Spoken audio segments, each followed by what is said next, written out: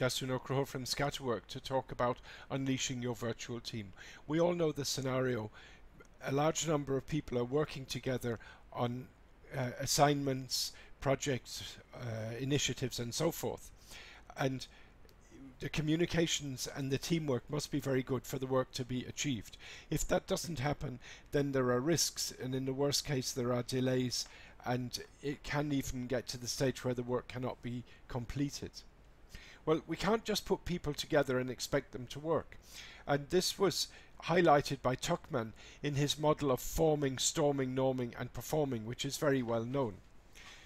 When people are working in the same location, a lot of that happens informally. People meet each other for lunch and things like that. But when they're working in different locations, that doesn't happen at all.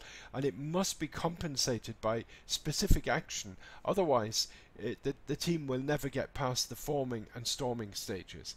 The way that we do that is providing a program where the participants access it through the internet from where they are.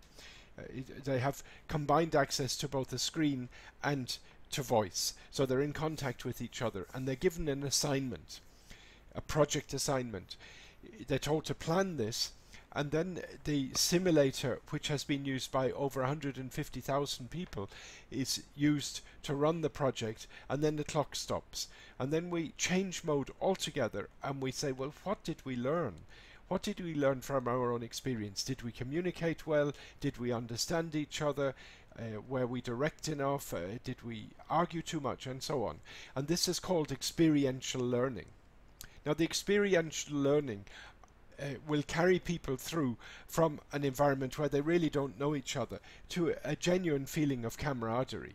But clearly this takes a certain amount of time to achieve. Our experience is that three-hour sessions on 3 days in a row gets people over that hump.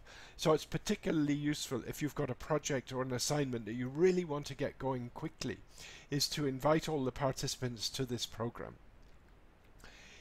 If you have any queries about this, please do contact us at scatterwork.com or by any of the normal means, and we look forward to talking to you about it. Thanks very much.